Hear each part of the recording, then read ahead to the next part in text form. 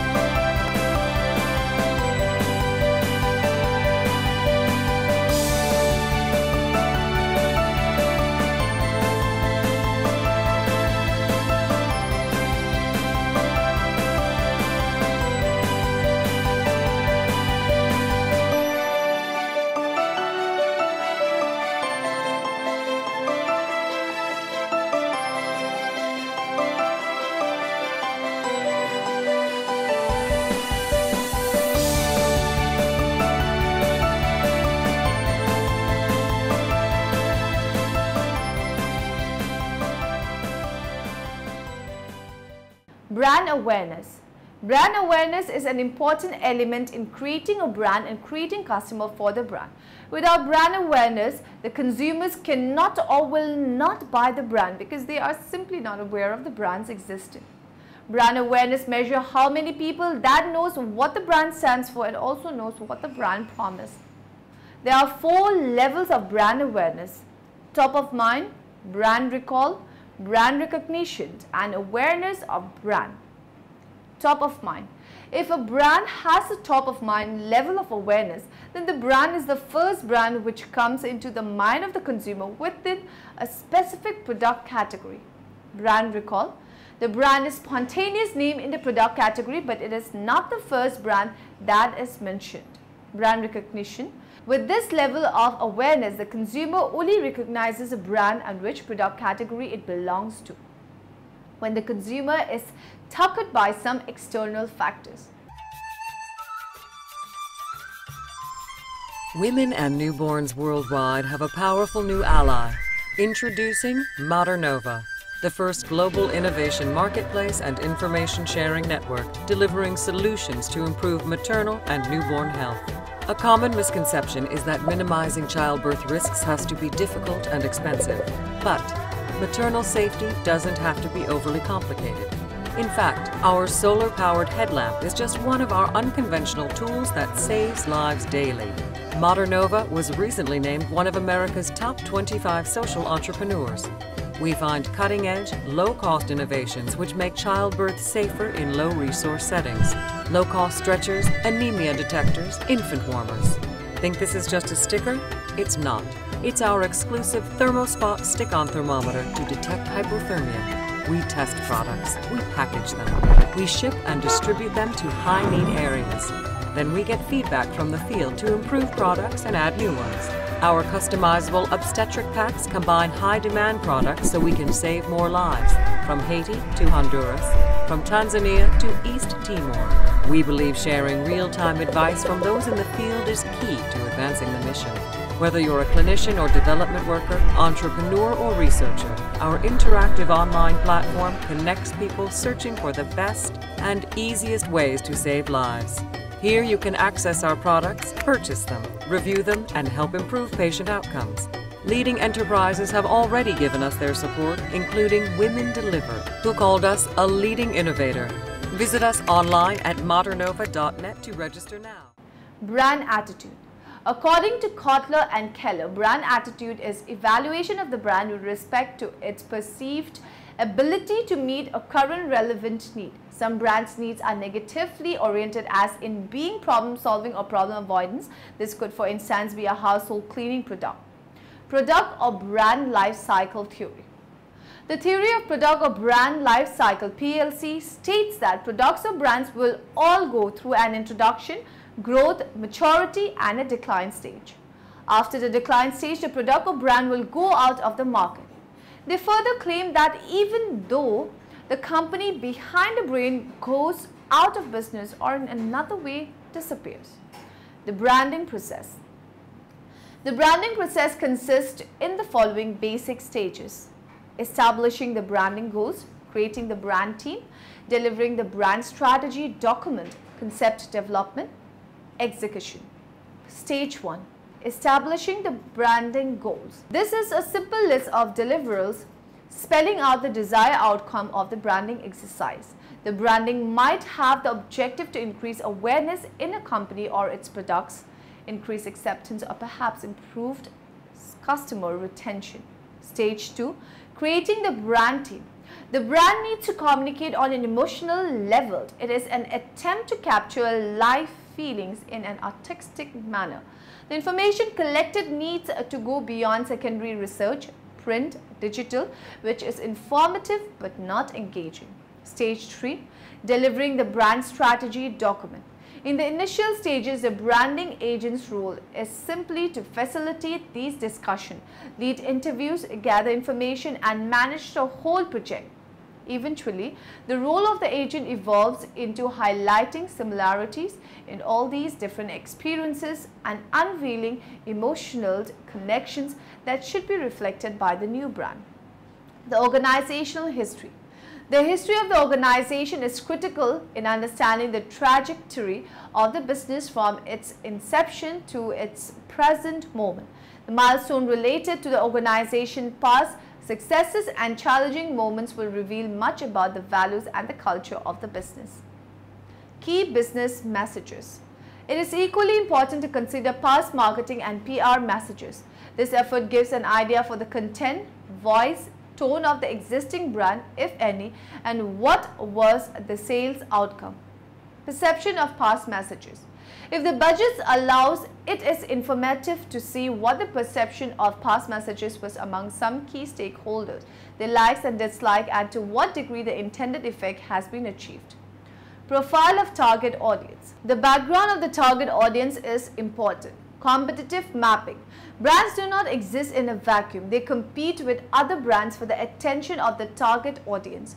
The brand positioning exercise needs to take into account the existing competitive landscape in order to create a brand identity that is distinctive amongst competitors and relevant to the target market. Concept development. The creative development stage has a clear purpose. Translate the brand strategy document into an emotional experience. Marketing ultimately works because it touches everyone on an emotional level. There is no place to hide from the humanity within. This is why marketing heraldic done right delivers infallibly. Let us now discuss role of brands. The following are the roles of branding which serve many purposes. A brand identifies a seller or maker. A brand protects both the consumer and the producer from competitors who would attempt to provide products that appear to be identical. A brand reduces the primacy of price upon the purchase decision. It accentuates the basis of differentiation. A brand is essentially a seller promised to consistently deliver a specific set of features, benefits and services to the buyers. A brand gives the seller the opportunity to attract a loyal and profitable set of customers. Strong brands help build a corporate image, making it easier to launch and gain acceptance by distributors and customers. Managing a positive brand image creates opportunities to introduce new products that build on brand equity. It helps to attract and retain good employees and improves the stockholders. Brand extension. A brand extension is when a company uses an established brand name to introduce a new product, either in a new product category or as a line extension of the current product. Let us now discuss brand loyalty. Brand loyalty is an important part of this, so therefore a definition of this seems appropriate. However, authors have very different definitions of what brand loyalty is. The degree to which a consumer consistently purchases the same brand within a product class, a behavioral intention to buy a brand of product and to encourage others to buy that brand. Differences between brand image and brand personality. Many authors have written about brand personality and brand image. Some distinguish between the two concepts and others see them as relatively the same. Brand image and brand personality as somewhat the same concept. A brand's image gives it its perceived personality. Throughout the thesis, brand image and brand personality will be considered as the same. Brand extension.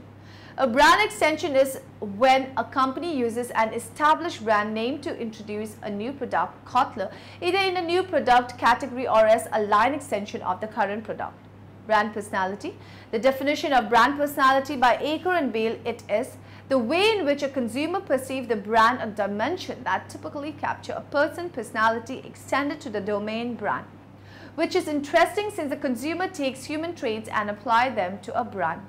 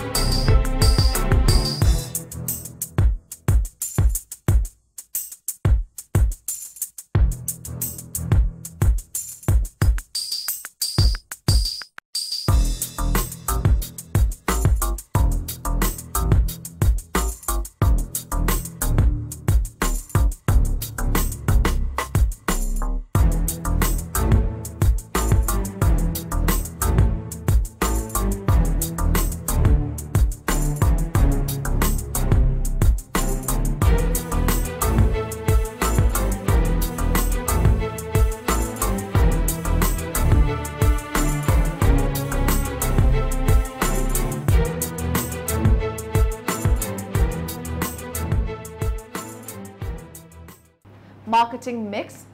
Aker and Bale state that brand personality is something which is created over a longer time period by the marketing mix of the brand. Marketing mix, also known as the 4 Ps, consists of 4 parameters: product, price, placement and promotion. Brand charisma. We can use brand charisma theory to explain why consumers are willing to pay a premium for a product which is not necessarily superior to other products which are similar to the charismatic brand. The relevance of brand charisma one can't find from the quote from Livid. No organization can achieve greatness without a vision that can produce eager followers in vast numbers. In business, the followers are the customers. Brand gender. Most brands or products are perceived as having a gender. Therefore, marketers must find out what kind of gender the brand or product is perceived to have by the consumer. In that way, it will be easier for the marketers to select the most suitable visuals and text copy for the marketing message for the brand or product. Let us now discuss the challenges of product branding. During the past few decades, we have seen a significant shift in value away from manufacturing toward design, marketing and customer service. This is in sharp contrast to the industrial age when manufacturing contributed the most to value creation of all activities undertaken by firms. The Industrial Revolution was largely a revolution in manufacturing that led to a mobilization of resources and an increase in productivity beyond anything previously achieved throughout millennia of human civilization. The industrialization recipe also proved highly replicable, spreading across countries in Europe and North America before arriving in Asia.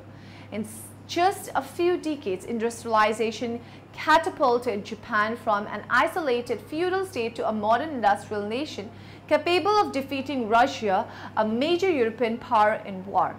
Industrialization subsequently spread across Asia in what was often labeled the flying geese pattern during the 1980s.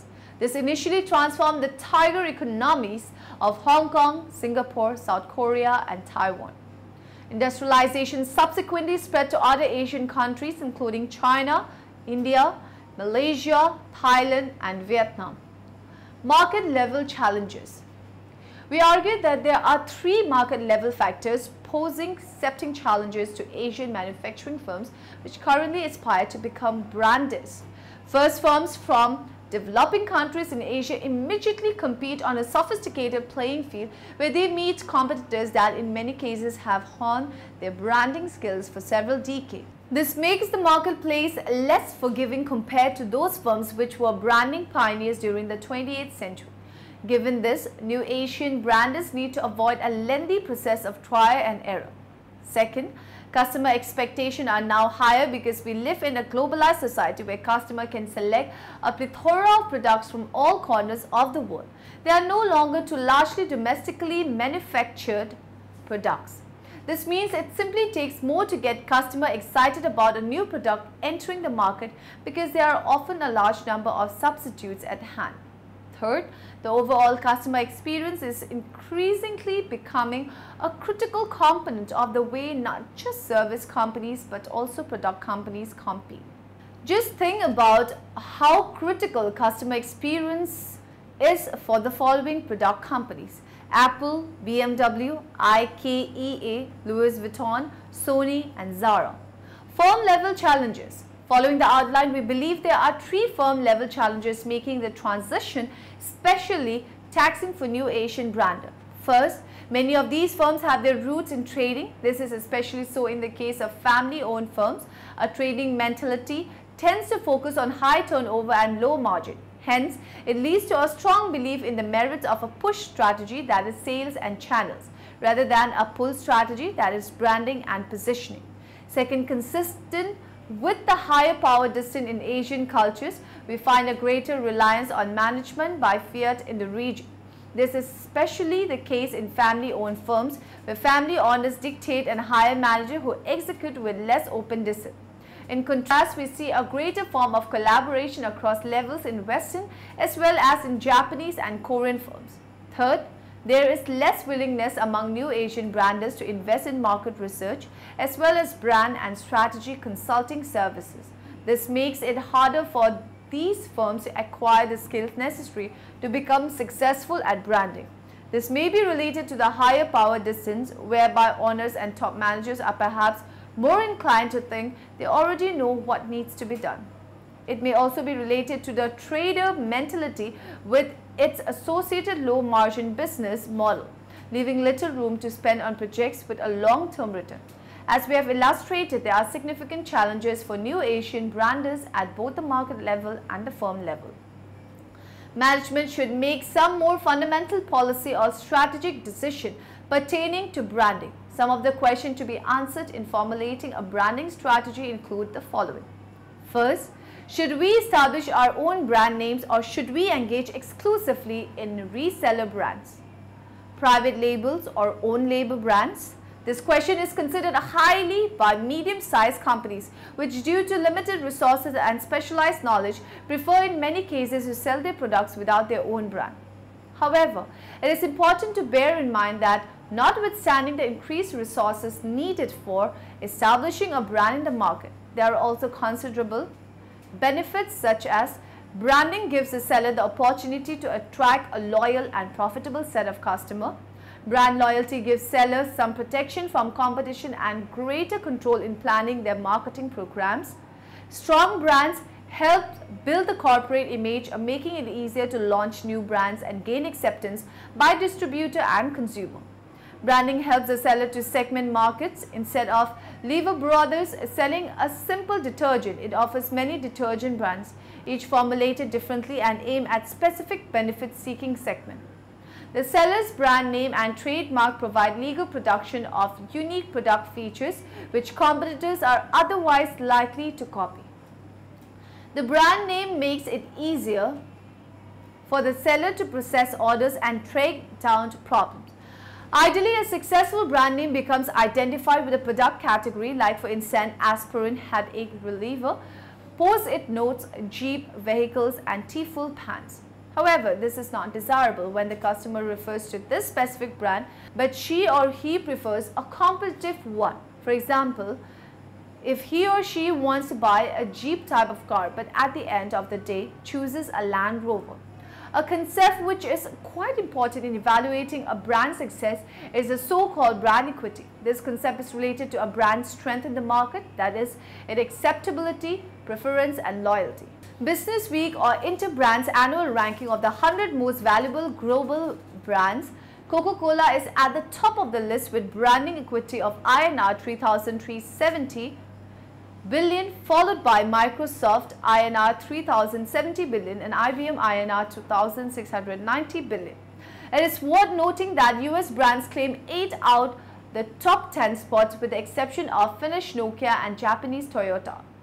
The Interbrand method, in which the aforementioned ranking is based, is considered as one of the most established methods of evaluating the equity of a brand.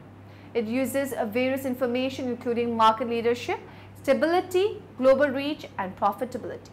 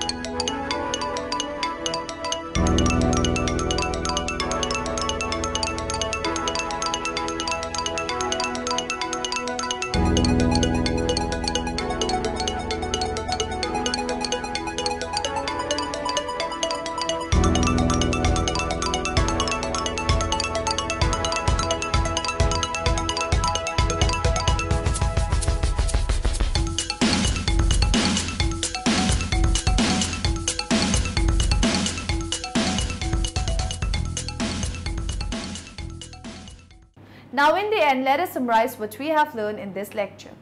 A brand is a symbolic embodiment of all the information connected to a company, product or service. The brand positioning exercise needs to take into account the existing competitive landscape in order to create a brand identity that is distinctive amongst competitors and relevant to the target market. Brand is a collection of images and ideas representing an economic producer. More specifically, it refers to the concrete symbols such as a name, logo, slogan and design scheme. A brand extension is when a company uses an established brand name to introduce a new product, either in a new product category or as a line extension of the current product. The charisma of a brand seems to be socially constructed by giving the consumer association to emotional metaphors.